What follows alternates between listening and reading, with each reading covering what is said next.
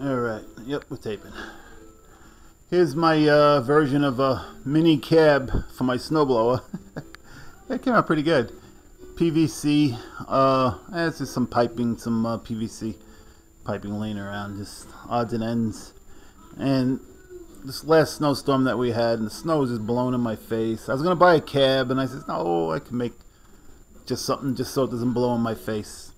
So anybody that's having that problem, and they got some PVC laying around, and go buy it. It's cheap enough at Home Depot.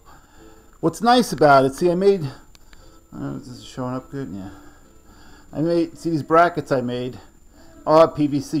You warm that stuff up with a heat gun, you know, and you can shape it to anything you want. So I made the brackets and it slipped right in. Yep, slipped right into the joint. I guess this is like, I think it's 3/4 inch. No, it's not 1/2 inch, 3/4 inch. Came out pretty good. Just stuff that I had laying around. Piece of plastic. The plastic's not the greatest, but it's alright. It's laying in the garage and it overspread. I tried cleaning up. It looks pretty good. Until I get a piece of plastic, a new piece of plastic for it. I may just leave it finished here. Looks pretty good. You can see through it pretty good. Not bad. It's alright.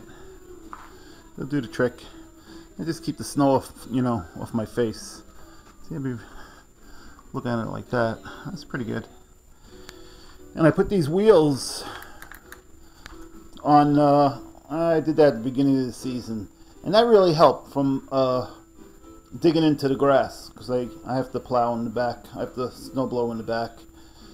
So I can circle into my garage. And that works out really good because it just glides over the snow. And it's not that I did it to bring it up or down or anything. Just, you know, just so it glides over the, you know, the grass good, you know. And it works out pretty good. It actually makes it easier to steer also, you know. It's like power steering, kind of.